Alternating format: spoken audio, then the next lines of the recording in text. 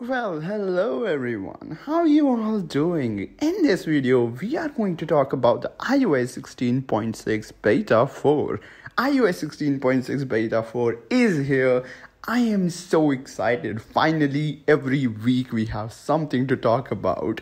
We got iOS 17 Beta 2 last week. Then this week, just today, we got iOS 16.6 Beta 4. And now we are going to talk about what's new in this update. Is it worth installing this update? What all new things are in this update? And I'm also going to briefly talk about what have been my experience using the iOS 16.6. We are also going to focus on the release date of iOS 16.6 in the end of the video, so make sure to stick till the end. My name is Jay, you are watching Tech Hyped. If you are new here, hit that subscribe button because I keep on making these type of cool videos for you guys, and I am one of the first person to talk about all this, so would be awesome if you guys can hit that subscribe button. Now that you have subscribed to this channel and helped me reaching my goal, which is 10k, let's get right into this video.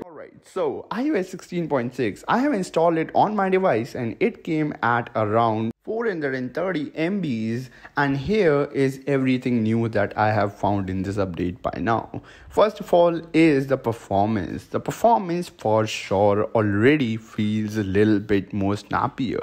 I did Geekbench scores, and Geekbench scores are something which I don't really talk much about on this channel, but the Geekbench scores showed about 50 points more on the single core and about 85 points more on the multi-core. So the performance is better on the iOS 16.6 Beta 4. The iOS 16.6 is more oriented towards improving the performance and stability of the devices which are going to get discontinued this year, which is one of our favorite devices, iPhone 10. iPhone 10 users will have to upgrade in order to get the latest and the greatest software because software support is going to end, so Apple will make sure to just improve their software, improve iOS 16.6, 16.7 versions to the best possible way, because ain't gonna end the life cycle of such a beautiful device with a buggy software. You know, it already happened with the iPhone 4. Anyways, getting back to the topic, there aren't anything new in terms of features on this update, but that doesn't mean that this update is boring by any means,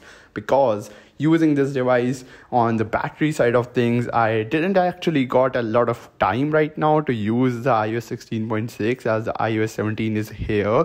So there isn't a lot of things that I can say, but battery life seemed to be a bit better compared to iOS 16.5, and iOS 16.5.1 was already really good in terms of battery life. So you gotta say that battery life is going to improve a lot. This beta has also improved the battery life. Fingers crossed, I will talk more about in my future videos that iOS 16.6 have improved the battery or not, because it is too early right now to talk about. I will keep on testing and letting you guys know over on my Twitter and on my channel as well, but you will get to know it a bit quicker on my Twitter, so you can follow me there at @TechHyped. I do talk to a lot of you guys, so if you have any query or anything related to iOS or Apple related thing, just DM me over there. We guys can have a quick little talk about it. I would love to interact with you guys because I do interact with a lot of you guys and you guys also love it.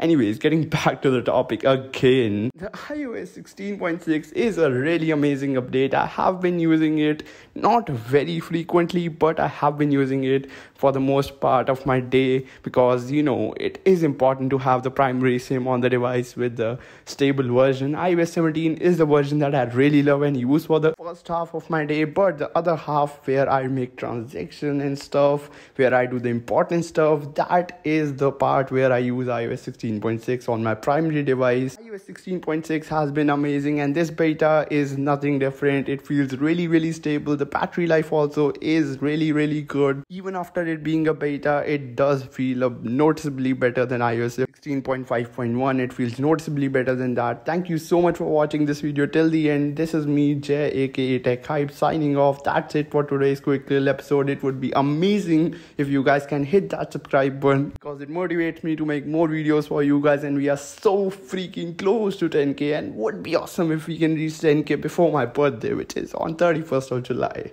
So hit that subscribe button and give me that 10k mark. Peace out and have a great day, everyone. It is Apple Updates Day. Whoa.